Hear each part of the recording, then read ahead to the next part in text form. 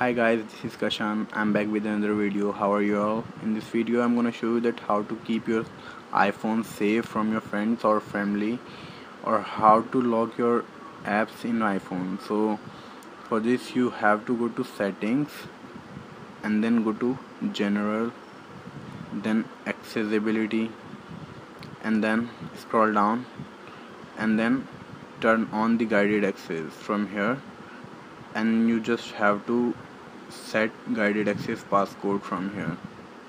For example, I am selecting this code for my guided access.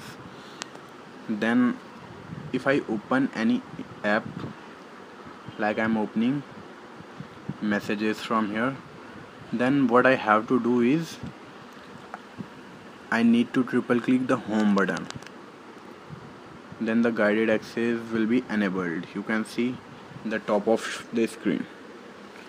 So after that, if you get back by pressing the home button, then you can't get back from here. So if your friend or family has borrowed your cell phone, you can turn on the guided access mode by triple clicking your home button. So after that they cannot get back from this app. The current app is locked. You can't get back from the current app even after pressing the home button. So if you want to get back, then you just need to triple click the home button again. Then you have to enter your passcode, and only after that you can get back from here. So guys, if you like my video, then share my video and subscribe to my channel. Thanks for watching.